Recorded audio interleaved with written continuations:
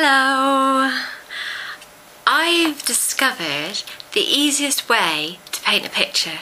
So anybody who is anyone can paint a picture that'll look nice. I didn't make it up, I just found it on the internet, so I thought I'd show you guys. Basically, if you can hold a pen, you can hold a paintbrush. And if you can draw this shape, then you can paint this picture. That's all you need to be able to do.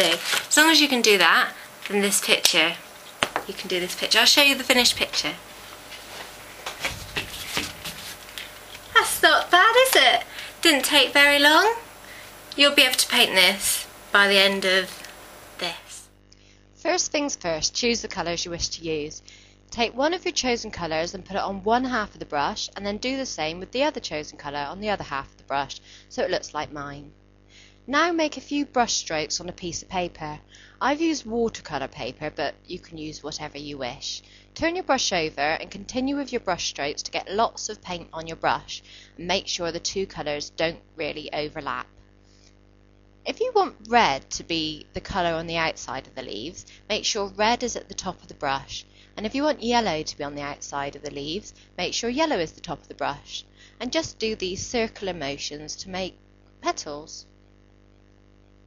Now that one's quite big, so I'm going to do another big one here, and then I'm going to change these little ones into other big ones, just to make it look like a proper flower. And you can move the paint around whilst it's still wet, so that's not a problem at all. So I just add these little ones on the inside, and I think that looks quite nice. Reminds me of a peach.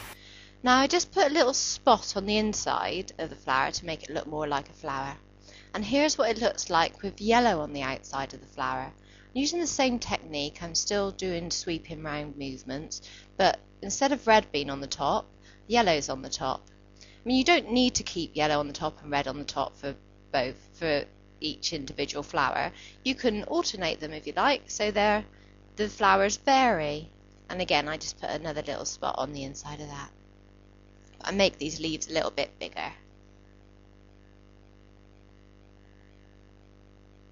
Now this one's slightly different. I'm just doing an up and down motion rather than a sweeping round motion, just to make the petals look slightly different than the other ones.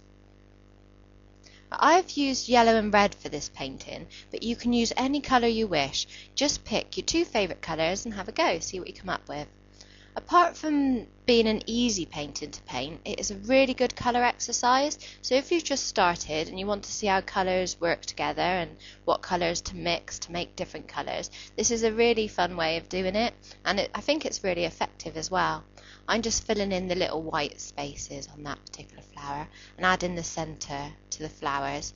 I've decided to use the same colour as which is on the outside of the petals on the inside, but you can use any colour. You can use black or pink or green or any colour you like on the inside. And this one is just another up and down motion. I mean, I'm quite a sloppy painter, but I still think that it works out quite well. I'm using acrylics for this particular painting with a little bit of water. For those of you who want specifics, a little bit of the water is like a ratio of 1 to 16. 1 part paint as in a 16th of water. It's really, really small. If you're no good at fractions, a 16th, the easiest way to make a 16th is to look at how much paint you have. Chop it in half in your head. That makes half. Then chop it in half again, that makes quarter. Chop it in half again, that makes an eighth. Then chop it in half one more time, and that makes a 16th. And that's about how much water you need. You just mix it in together. But have a play around and see what works best for you. You may prefer thicker paint or thinner paint. I mean, it is your painting, so you can decide how thick you'd like the paint. The basic, most important thing is that you have half a colour on one half of the paintbrush and the colour on the other half of the paintbrush to get this effect. But the more you experiment, the more you will learn, and then the better you will become.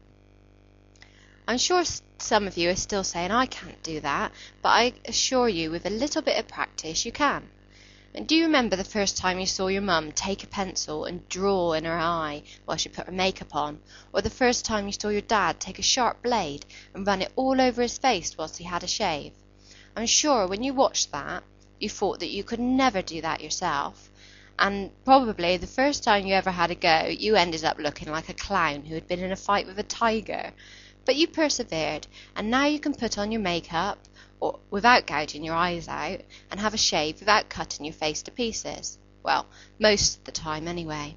My point is that these things are now second nature to you, and I can assure you that having a shave and putting on makeup is far more difficult than doing this painting, which is a much less dangerous pastime.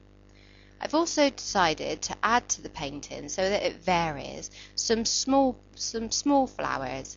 To do this, I've simply used a smaller brush. So to make big flowers, use a big flat brush, and to make small flowers, use a small flat brush. It really is that simple. You can make huge flowers if you get a huge flat brush. But at the moment, I'm just filling in spaces with these little flowers to see what looks best, and just touching up that one up there. I do prefer the yellow flower, which is below the one I'm currently painting. I think it looks nice with the yellow on the outside. But these little flowers, I think they're quite sweet. So I'm just finishing this one off. I think I need another big flower on the side. I'll add that in just a second. Yeah, there you go, just there. I'll do red at the top. But they've gone quite orangey now, these flowers. But I think the changes in colours really do add to the painting, so don't worry if the colours mix in too much, as long as you can see the difference between the red and the yellow and how they blend together. I think it's quite good. So I just add in a few spots to the centre of those flowers. Right, so basically all we're doing is a circular motion with red at the top for red on the outside of the flowers, and a circular motion with yellow at the top for yellow on the outside of the flowers. It really is that simple. So that your flowers don't look like they're just falling through the air or they're just in the middle of nowhere, I've decided to put a bit of green on the painting, just downward strokes, to make them look as if they're attached to something. And just add in a few leaves as well. I mean, the leaves are very simple. They're just 1, 2, or 3 stroke leaves. It's either one stroke, or just put one on each side and one in the middle to make the bigger leaves.